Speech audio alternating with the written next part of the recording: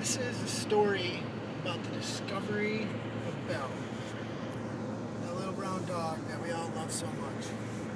And one winter, me and Heidi and Uncle Seth, Melissa, went down to Florida because it was so cold and snowy, and we thought, well, hell, we'll just go down to Florida and work there for the winter.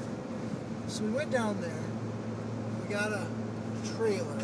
It was a really nasty old trailer in like a ghetto slum park. And there were all kinds of gross, poor people lived around us. But it was winter, and we were in Florida. And we were so happy not being buried in snow that we just had a good old time anyways. Well, after a couple months, we got a job. We were putting roofs on these huge timeshares, which are like big hotel condos around Walt Disney World. And we were up on those roofs about 6 stories, which is about 50, 60 feet up off the ground. That's not very high. Working it. Yeah, it's high enough that you'd definitely die if you fell. It's way higher than our house. Our house is only like 30 feet high. Oh, wow. So twice as high as a house. Well, we were doing pretty good. We were making some money, and all we had was this little Escort. So we decided, Heidi and I, that we were going to get our first pickup truck. And actually, that was when I asked Heidi to marry me, and the pickup truck was our engagement present. And I'm sure she'll have some interesting things to say about getting a truck for a birthday, an engagement present. But at the time, we were happy, and we were going to go look for our new truck.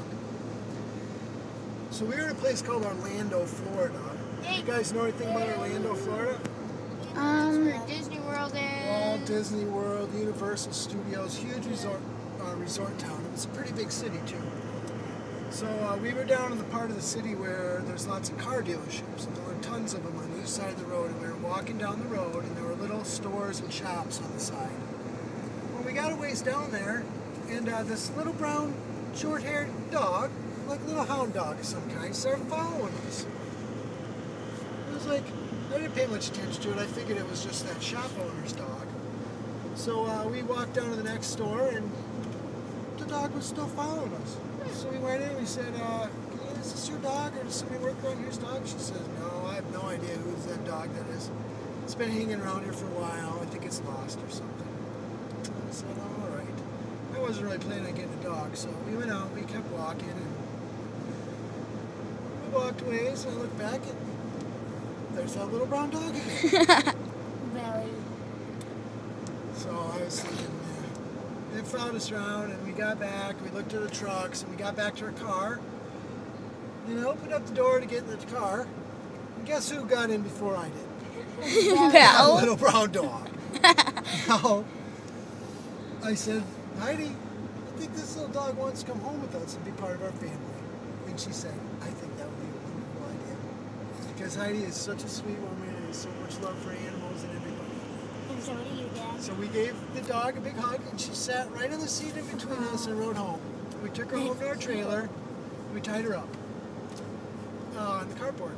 And the first thing she did was she dug a huge big cave underneath the cement slab of the carport. Chewed up all my shoes. Chewed up my wallet. Killed the neighbor's rooster. And the neighbor came over. It was this little kid. He's about 8. He said, your dog killed my rooster. You owe me 80 cents. And I said, your rooster's only worth 80 cents? And he said, yeah, new roosters cost me 80 cents, and your dog killed my rooster. Okay, so I gave him $1. Don't keep the change. Terrorized all the cats. And at first, her name was not Belle. Her name was Blue. So I had a little dog named Blue. But after a while, she was such a brat. She chewed up everything. She didn't listen. She pooped where she wasn't supposed to. She terrorized all the neighbors' cats. And when I would yell at her and try to behave, she'd just give me this look, like, I can do what I want to do. I don't have to listen to me. So we named her Belle, which is short for belligerent. And she was Belle ever after. And we'd go to visit friends, and she'd chew up our friends' shoes, and I'd have to buy them new shoes. Or she'd chew up their bike tire, and I'd have to buy them a new bike tire. So Belle was not a cheap dog. But it wasn't too long that we realized that Belle was not your normal house dog. And in our next story,